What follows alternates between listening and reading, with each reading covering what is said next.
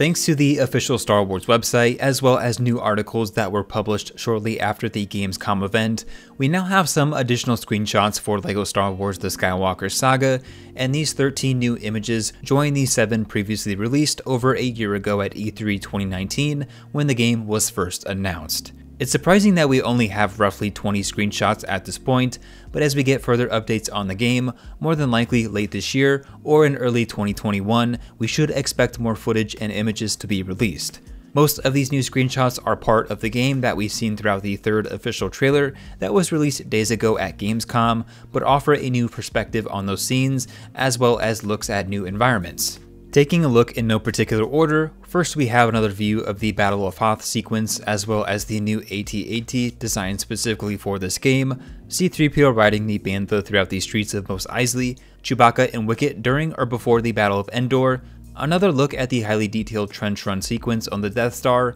the Millennium Falcon in space during Episode 5 The Empire Strikes Back, the Obi-Wan and Darth Maul fight from Episode 1, which looks like it was taken directly out of Battlefront 2 but in LEGO form, a more detailed view of the Geonosis arena, and in the background you can see a mini-kit confirming that this will be a playable level. The Empire's assault on the Tantive 4, our first relook at Crate during the Luke and Kylo Ren fight, Finn and Rose on the destroyed First Order AT-ST, and then finally a few more images of the Rey and Kylo Ren fight on the remains of the Death Star 2 from Episode 9, The Rise of Skywalker. Like I mentioned previously, these images join the 7 previous screenshots that were revealed over a year ago, but these give a much closer look into what we could expect to see when it comes to the actual gameplay and not just cutscenes. At this point, we shouldn't expect to receive many more updates, at least until very late this year or early next year in 2021, but if anything new is released or revealed, be sure to subscribe to the channel to stay up to date with all of the new content.